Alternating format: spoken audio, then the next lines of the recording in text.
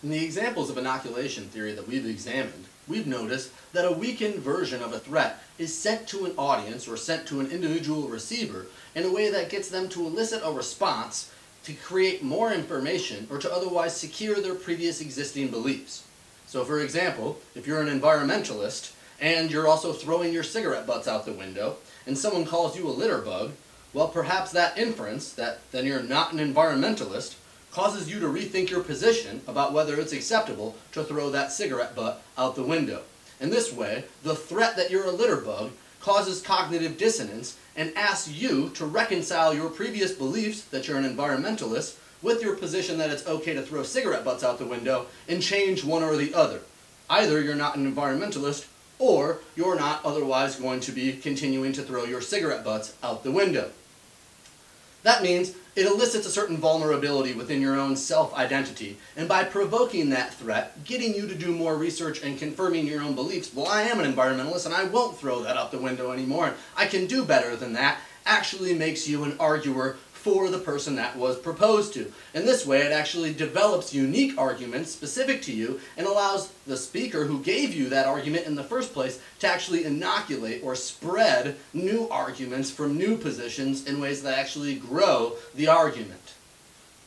However, as scholars studying inoculation theory, we should note some weaknesses or reservations of its theoretical premises and of some of its explanations or the findings that have come from its key principles.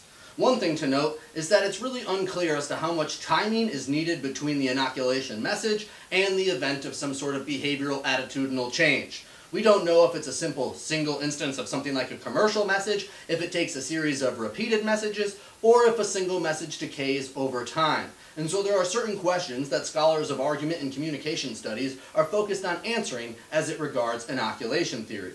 Additionally, there are questions about what makes people more or less likely or susceptible to be inoculated.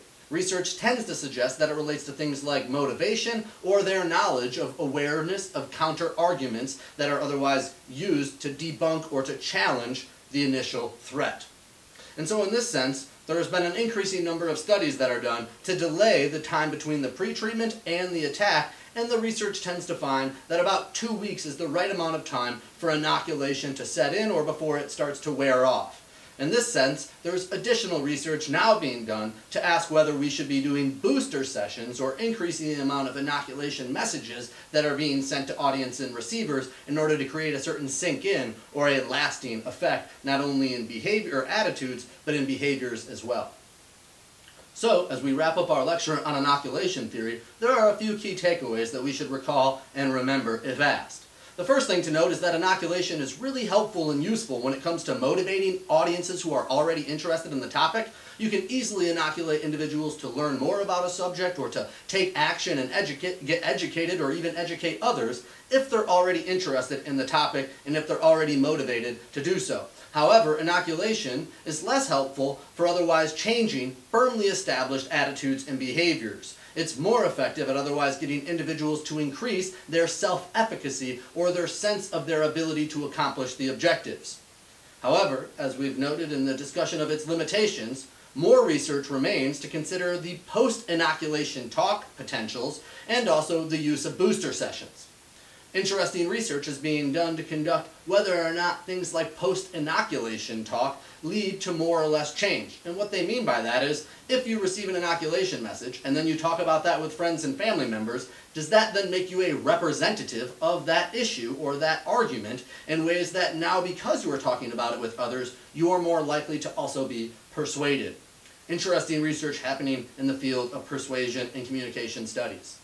Other research in communication studies has found that when targeting individuals' self-efficacy or sense of self-belief, one way you can do that is if individuals feel like something is outside of their range of interest or knowledge, something they don't really have a lot of potential, perhaps politics. Some of us feel like our vote doesn't matter. And if you feel that way, perhaps it wouldn't really matter to have a whole lot of rational appeals or otherwise have a lot of angry appeals to get you to vote because you feel like, anger, my voice doesn't matter. In terms of the rational stuff, it's not worth spending my time to think about. And so typically the appeals that politicians will use most effectively are appeals that move towards your happiness. Vote for me and you'll be happier. Doesn't matter whether or not it's rational, doesn't matter whether or not it elicits anger from counter responses and other individuals. Instead, Focus on what will make you happy. That sense of low self-efficacy is often balanced by a sense of, but it'll make me happy. Alternatively, if individuals feel like they do kind of have some stake in the game and perhaps they have some interest or investment, it might be best to use rational appeals that encourage them to do their own research to find out more about the issue or topic, hopefully in ways that support the opinion you're trying to persuade them towards.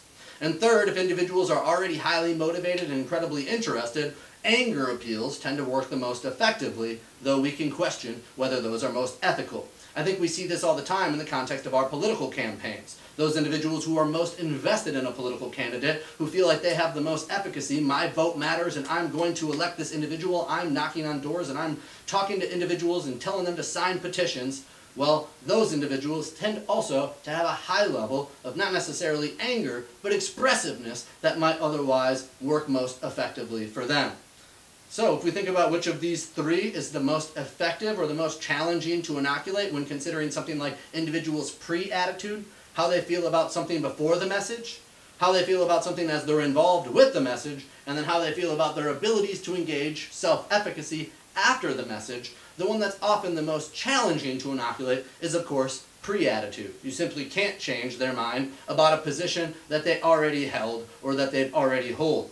Think about this a little bit like the affirmative's burden of proof in presenting an argument. We can't inoculate you against the status quo. We can only inoculate you to have opinions for or against future changes. Whether those be future changes in facts, values, or beliefs, inoculation requires getting individuals to change a position from what they already currently hold. So coming up next week, in our first lecture, we'll have our final theory related to persuasion. By then, we'll have covered 6 different persuasive theories that you can choose to write about in your fact campaign paper. The final theory we'll close on is related to social identity theory, and we'll talk about how social identity theory is useful for understanding the way marketers, health communicators, and other individuals involved in political campaigns seek to create in-groups and out-groups in ways that create more favorability for their products, their candidates, or the ideas that they're marketing in health or social marketing contexts. Then we'll transition to our social marketing campaign unit, where we'll begin talking about the various different campaign strategies used to sell ideas. Of course, social marketing is distinct from the marketing of products, but for those of you experienced with commercial marketing, you'll likely find some applicability to social marketing as well. Thank you for sticking with me through these videos, and thank you for your time today. This concludes our presentation, and we'll be back with more of these video lectures as we continue to post them throughout our online semester. Don't hesitate to reach out. Of course, I'm available on the Google Hangouts line, and of course, you can email as well. The virtual office hours are set up to be on Monday from 10 to 12 and Tuesdays from 1 to 2 p.m. That just means those are the hours by which I'll be most maximally available for you in an instant reply. But of course, you can send me a GChat of all hours of the day, and I'll respond typically within 2 hours if it's sent between 6 a.m. or 6 p.m. And of course, I'll respond the next day or as soon as I'm able if sent outside of that time range. Again, thank you very much, and hang in there. We're all in this together.